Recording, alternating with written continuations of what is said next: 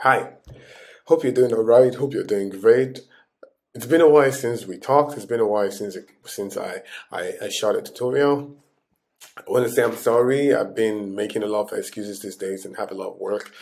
But I really want to show you how to make authentication in FlutterFlow. So how to create your login and your sign up page in FlutterFlow. So I think this is one of the biggest questions asked a lot because a lot of time when you want to create your application, you need a way for users to log in and also you need a way for users to sign up. If users can't log in and users can't sign up, there's nothing you can do with your application. So you ready? Let's get started. Meanwhile, if you're just joining this channel for the very first time, I teach how to build stuff using no code. Feel free to click on the subscribe button so you can always get notification when I launch a new tutorial. So thank you. Let's get right into it. So whenever you're trying to create authentication screens with FlutterFlow, you basically have to start from basics. So the first thing that you want to do is to go ahead and create a new project. But if you have an existing project, you go ahead and open that project because that's where you're going to create the ability for users to log in and sign in. I have a lot of projects that I've worked on with FlutterFlow, so I'm just going to go ahead and create a new project. So click on create new project and give it a name. So I'm just going to give this a name. So I'm just going to say FlutterFlow YouTube. So I'm going to say this, and you can go ahead and choose a template that have the login and the sign up. So we're just going to go ahead and choose a template that have the login and the sign up, or you can go ahead and choose a create new screen. So if you think that you're not very good at creating stuff and you just want to start right off the bat with something like this, of course you can go ahead and do so. But if you think that you're very good at creating this stuff, then you can go ahead and just create a new screen. So I'm just going to say create new because there are templates inside of FlutterFlow that you can use. So I'm going to skip all these tutorials like so. So for first thing first, for users to be able to log into your application, you need to have 3 screens or minimum 2 screens. One is the login screen, the other one is the home screen. So where will user get to when they log onto your application? Sometimes when we're creating an application, you have to take them to the onboarding screen where they get to see what your app is all about, and then you take them to the login screen where they get to log into your application, and then you take them to the sign up screen. That's basically the way it works. So we're just going to go ahead and add a couple of pages first. So this is the home page. It's fine. Let's go ahead and do a plus sign. Just do a plus sign and just call this sign up. So we'll choose from one of the auth template over here. So I'm going to do that again. Go ahead and click on click on the plus screen. Yeah, sign up. I think the network's not so great. Okay, so I'm going to click on the auth. So this is what I'm looking for. Okay. So I'm just going to click on this. So this is the login and the sign up. So I'm just going to click on this. I'm going to click on the sign up flow. So this is sign up flow. Use my team. And that's what I want to do. And then we have the sign up. So let's go ahead and add another page. This page, we're going to call it login page. So click on the plus sign, call it the login page. Call it login page, and I'm going to call this, so we're just going to call this the login page. So use my team. So now we have the login page, we have the sign up page, and then we have the home page. So let's click on the plus sign. Click on the plus sign. Let's, just give the home page some source. Click on the plus sign. Okay. And let's call this home 2. Just call this home. Let's call this content. Just yeah, let's just use this one. Use my team. So what I'm gonna go back here to do, I'm gonna go back here and I'm gonna delete this home because I don't think it's beautiful. There's nothing in it, so I'm gonna delete it. So that's the first step. So you want to create the sign up screen, the login screen, and the landing page screen. So then go to your settings. Go to your settings and click on the. Go to your settings. Click on. Let's go ahead and click on our authentication right here. So enable authentication. Yeah. So once you enable authentication, it's going to ask you what's going to be the entry page. So the entry page is going to be the sign up, and then the logged in page is going to be the home page. So once you're done with that, that's the second step.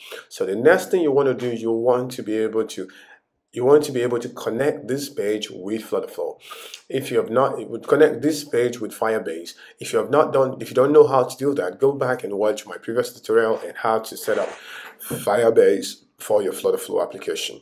So I'm just going to go ahead and do it. So if I've set up my collection already, which is right here, I have an existing collection that I'm going to use, which is right here. So I'm just going to go ahead and copy the project ID, which is right here. Copy the project ID, and then come back here, go to my Firebase, and paste my project ID and say connect.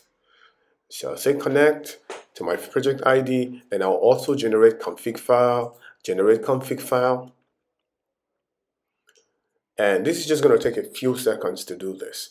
So when you are also connecting with things like Google, yeah, Google is pretty straightforward. Facebook is pretty straightforward, but Apple, yeah, it's a bit difficult when you're connecting with Apple. When you're trying to sign up with Apple, it's a bit difficult. I'm going to cover that in a different tutorial entirely. So you can see now we're good.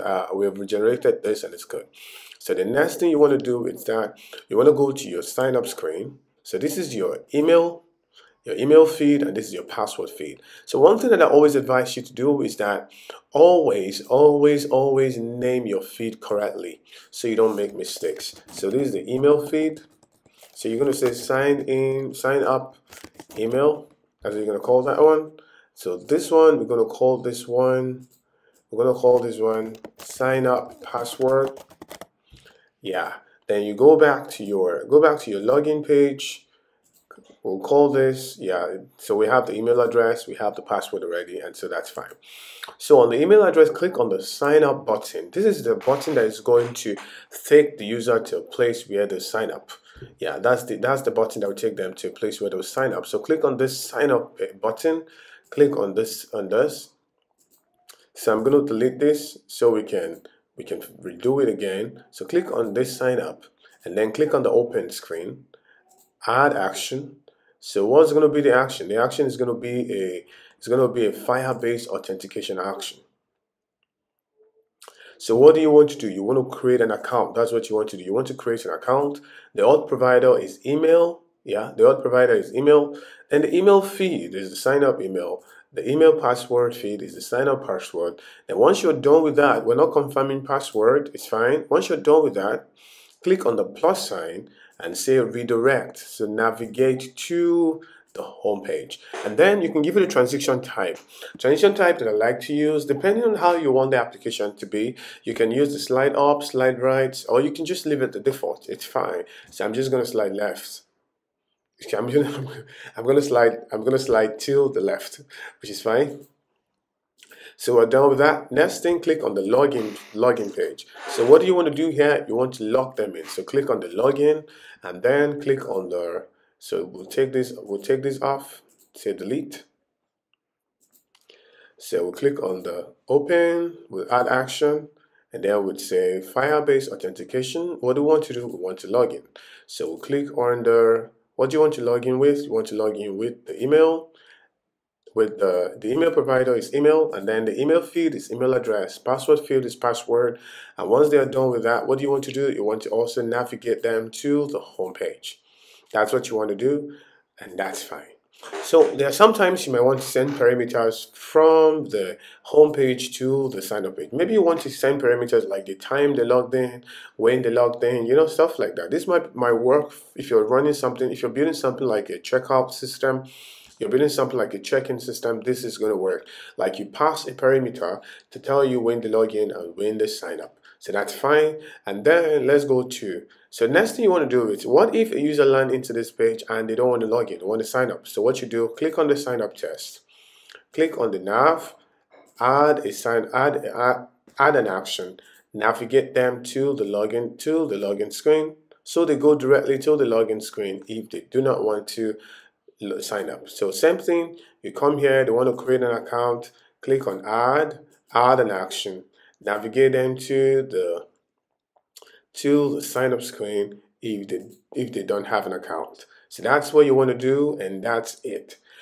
So I'm just going to go ahead and correct these errors. These errors are not really from the project because we're using a template, so that's why we're seeing this error. I'm going to go ahead and correct this error, and then I'll join you back. But once you're done with this, you're done. I mean, you're done with creating the authentication, sign up and the sign in, and going into another screen. So I'm just going to go ahead and correct this error, and then I'll come back so we can test the application. Okay, so welcome back. I'm done with making those corrections. So the next thing I want to do is to go ahead and test our application. So I'm going to put it in a run mode and run this application. So this is our application. We're just going to go ahead and test a few features. So if we click on the sign up, we can see the sign up page is here. We click on the create account, we can see it's here. So let's just go ahead and sign up with the test email. So I'm going to say testuser@gmail.com. I'm going to say 1, 2, 3, 4, 5, 6, 7. That's not right. 1, 2, 3, 4, 5, 6, 7. Okay, then sign up. So you can see we're able to log in. So we're able to log in. This is the application. We're able to log into the mobile application. So let's go ahead, return back, sign in. So we're gonna sign in. We're gonna sign in as the test user at gmail.com. Then 1, 2, 3, 4, 5, 6, 7. Then log in. So that's how you create an app. That's how you create a sign-in and a login page that links to a homepage on FlutterFlow. So I want to say thank you so much for watching. Do remember to subscribe to this channel, and you can leave your question down there. If there's any video that you think you would like me to want me to cover on FlutterFlow, feel free to drop it there and I'll do well to cover it. And if you're looking for someone to work on your FlutterFlow application, feel free to reach out to me. Thank you so much for watching. Really appreciate you. Have a lovely, lovely, lovely work day ahead. Bye.